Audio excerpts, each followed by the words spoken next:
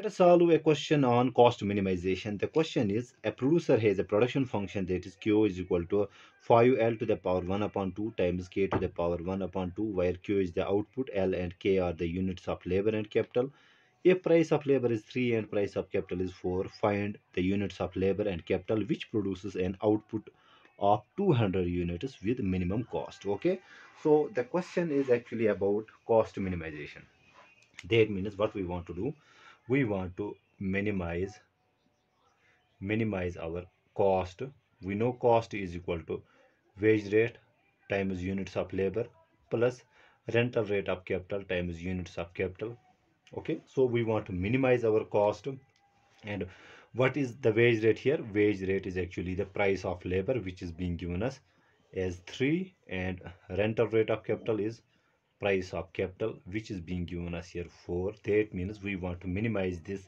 C is equal to 3L plus 4K.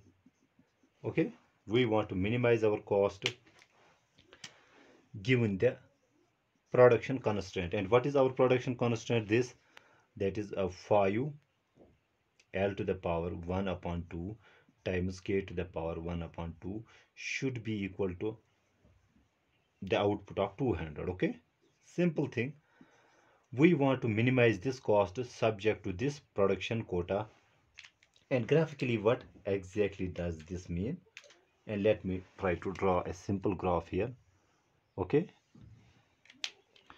let us say we have units of labor on horizontal axis, units of capital on vertical axis.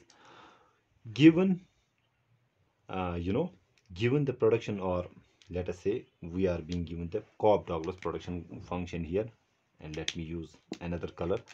Let us say we are being given this production function. We want to achieve this production quota with minimum cost. That means we want to minimize our cost in such a way, and cost will be minimized when this the slope of the production function is equal to the slope of this cost constraint. It will occur at the tangency between the production quota or isocont and the cost constraint. Okay, so this is how we want to find out, corresponding to this point, what will be our labor and capital so that our costs are minimized. Okay, so we will be using here Lagrange's method. In Lagrange's method, what we do first, we form a function, that is, we call this as the objective function. We write objective function, that is 3L plus 4K, plus we solve this production constraint.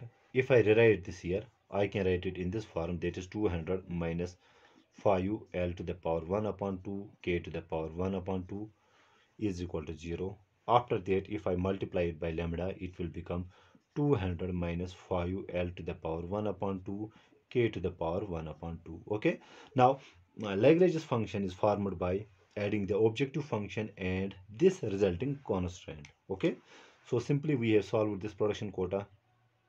Okay, we have set it equal to 0 first and multiplied it by lambda. Our Lagrange's function is the aggregate of this objective function and this resulting constraint. That means we have lambda, we have then 200 minus 5L to the power 1 upon 2 K to the power 1 upon 2. This is our Lagrange's function rather. And let me rub this out. Now first order condition for optimization. Okay, first order condition for optimization means that we take the partial derivative of this Lagrange's function with respect to labor, capital and lambda, set it equal to 0 and solve them simultaneously. And that exactly means we need to find the L subscript L. That means partial derivative of this function with respect to labor. Derivative of L is 1, so we are left with 3. Here derivative of L will be L to the power 1 upon 2 we have. It will become 1 upon 2 L to the power minus 1 upon 2. Okay, so we will get here minus 5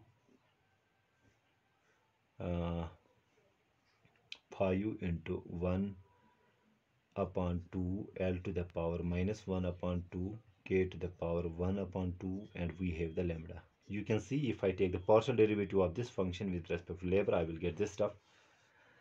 Symmetrically taking partial derivative of the Lagrange's function with respect to capital, this time derivative of k is here 1, so we are left with 4. Then we have minus, again it is constant, it is derivative is 0, so we will again get minus 5 into 1 upon 2. Since we are taking derivative with respect to k, so we will have k to the power minus 1 upon 2, and L to the power 1 upon 2 will remain same, and we have the lambda here. Okay, so we take only 2, we don't need taking the derivative with respect to lambda here. Okay, so we will solve these two equations. First, we set it equal to 0, this also equal to 0, and if we rewrite these two equations, I can write it in this fashion, that is 3 is equal to, transposing here, it will become 5 upon 2 L to the power minus 1 upon 2 K to the power 1 upon 2 lambda, and this equation implies 4 is equal to 5 upon 2 K to the power minus 1 upon 2 L to the power 1 upon 2 lambda. Okay, now let's divide these two equations. So dividing here LHS with LHS and RHS with RHS. Okay, so we have these two equations. Lambda lambda gets cancelled, 5 upon 2 5 upon 2 gets cancelled.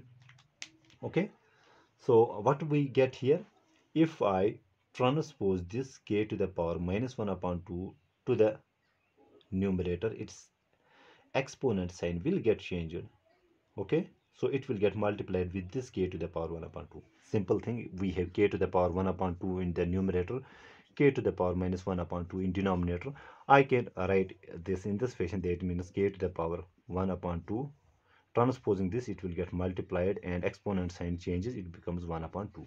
Okay, so we, which implies 3 upon 4 is equal to k to the power 1 upon 2 k to the power 1 upon 2. Symmetrically, if I transpose this L to the power minus 1 upon 2 to denominator, it will get multiplied with this L and exponent sign will change, and we will get L to the power 1 upon 2 times L to the power 1 upon 2, which implies 3 upon 4 is equal to, bases are same, powers can be added, so 1 upon 2 1 upon 2 becomes 1, so we are left with k upon L, which implies k is equal to 3 upon 4L.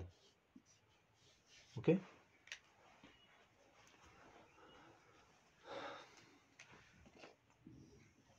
now what we do, we simply put the value of k is equal to 3 upon 4 is equal to L into this equation in this production quota.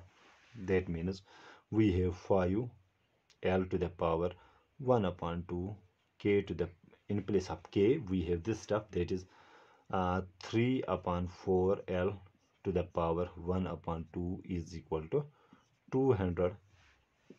So we will get 5 L to the power 1 upon 2, we have 3 upon 4 L to the power 1 upon 2 is equal to 200, L to the power 1 upon 2 L to the power 1 upon 2, it will become 5 L. Bases are same, exponents add up to 1, here it is 1 upon 2. Okay, so 5L 3 upon 4 1 upon 2 is equal to 200, which gives us L is equal to, okay, it will become 200, transposing it will become 5. If I transpose, it will get reciprocated and it will become under root 4 upon 3 here. When you solve this, it will come out to be 46. Okay, so units of labor that we need to employ to get a production output of 200 with minimum cost is 46. Now when L is equal to 46, we know that k is equal to 3 upon 2L. That means our k will be equal to 3/4 of L. L is 46 So it will come out to be 34.5. That means we need 34.5 units of capital and 46 units of labor, so that costs are minimized and we get a production output of 200. That means units of labor will be equal to, at the tangency it will be equal to 46, and units of capital 34.5. I hope I make myself clear in this video. Thank you.